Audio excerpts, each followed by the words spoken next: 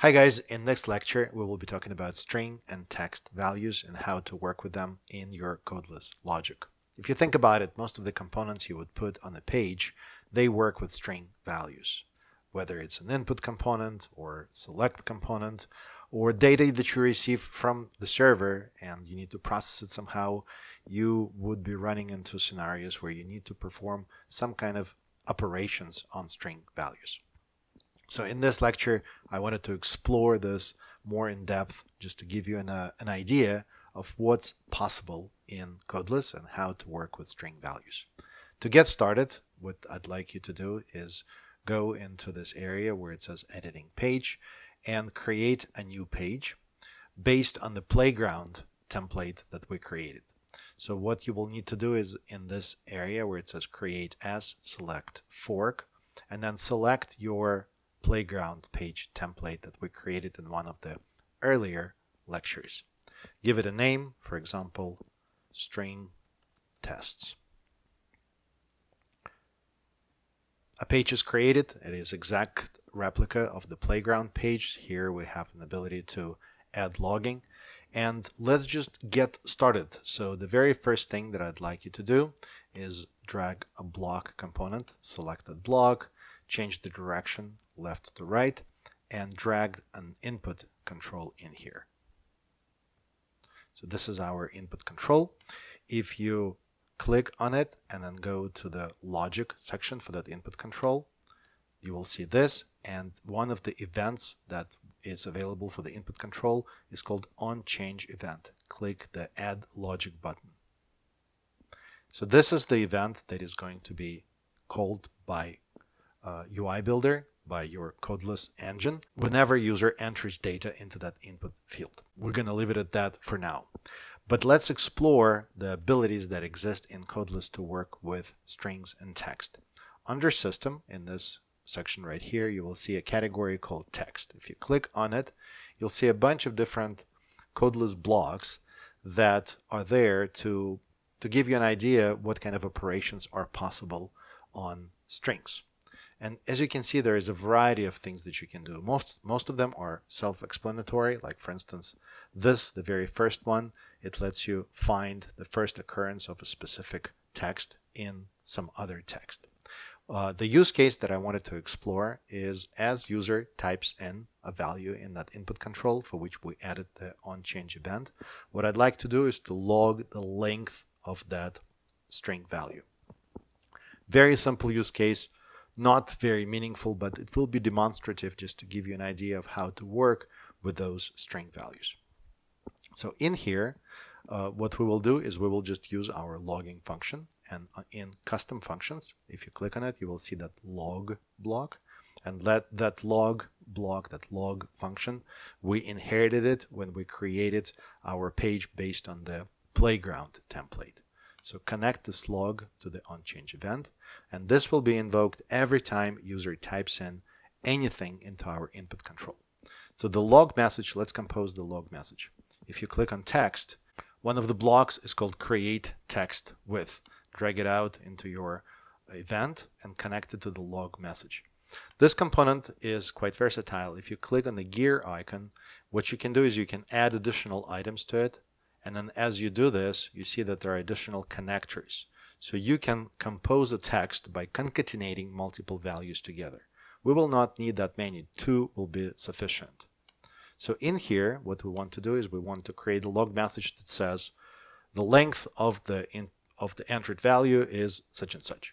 So to do this, we will connect to the first connector, static text. So use this block right here, and type in length of the entered data is. And the second connector will contain the actual length of the value that is typed in into the input field. To calculate the length, once again, it is one of the functions available in the text group. And in here, you will see that there is a block called length of. Drag it out and put it into this connector. So we need to calculate the length of what's entered into the text field, into that input component. And what's entered into the input component is going to be right here, changed value. This is like arguments that are provided into your codeless logic. So drag this changed value and put it into the length of. Finally, there is one more connector, which is page data. So we need to put it right into here. At this point, we have all the logic we need just to get that logging going. So let's preview this page. So this is our input field. Let's just start typing some values. This is a test. So as you can see, as I'm typing values, we get this log messages, and now we see that the last one, it says 14. So there are 14 characters in here. And as you can see, is if I make changes to the contents of this input field, we get additional log messages. So let's clear out the logs, and we can remove this guy as well. And so in here, what we already learned is that how to concatenate text and how to calculate the length of text. And this is very, very simple. All you just need to know is that there is a bunch of other blocks that give you an ability to operate with text. Now let's apply a few more functions just to see how they work as well. And to do this, first of all, let's get rid of these log messages and just display the length in some other label. So for this, let's add a text component to our block right here. And this input will modify the dimension to take 100% for the width. And also add some padding on the right, just so it's not sticking to that text value. The label we can change to enter text, just so it looks a little bit prettier. And this text, let's make this a little bit larger font.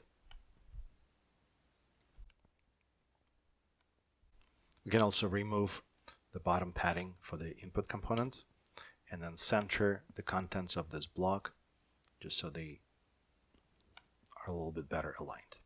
All right, so this text, we can use data binding, and the data binding property, let's call it len for length. And then for the input component, if we go back to our onChange event, what we can do is set the property in page data len, which is the property that the label is has data binding for, and the value is going to be the length of this. Let's get rid of the log. So for now, nothing's really changed. We got rid of the logging, and now we will see the length of the entered text in that label. Let's see how it works. This is a test value, and as you can see, we have the length calculated right here. Now, we haven't really made any changes as far as using new functions. So to take advantage of some other functions, let's drag another block into the page, and in here, let's also put an input component. And let's make this input component read only. So for this input component, the idea that I have is any text that we enter in here, we will be displaying the same text but all in uppercase, because there is a function to convert values to uppercase. To implement this, select the second input component and click the icon to go to the logic. And then the data binding for the value will be uppercase value, which is just the name of the property. And this can be anything. I made it up as I go. So you can name this property anything you want to. Now for the first component, if we go to our logic on change event, what we will do is we will add another set property in page data. And then the property going to be the same property that the other input component is data bound to. And then the value is going to be conversion to the uppercase of the changed value. So as you can see, this one is used to place the length of the entered text, and then this one will be converting the entered value into the uppercase, placing it into page data to this property, and then data binding will automatically resolve and display that value in uppercase. So let's see how well that works. So let's just start typing text. This is some text in lowercase. As you can see, as I'm typing in, the value is automatically replicated and in uppercase, which is the work of that toUppercase function. So as you can see, working with strings is actually fairly simple. All you do is you just need to apply any of these components to do whatever you need it to do. And as I mentioned, most of them, if not all of them, are very self-explanatory. So here, this one checks if the value is empty, if it has any characters in it. This one checks if this text starts with some other text, and there are some options, like instead of starts with, you can do ends with or contains. So here you can check if text contains, if you select contains some other value, and so on. So as you can see, just working with text, once again, is very, very easy. I hope you found this demonstration useful and understand how text come into play when you work with your logic and you build an application. Thank you for watching this video, and as always, happy codeless coding.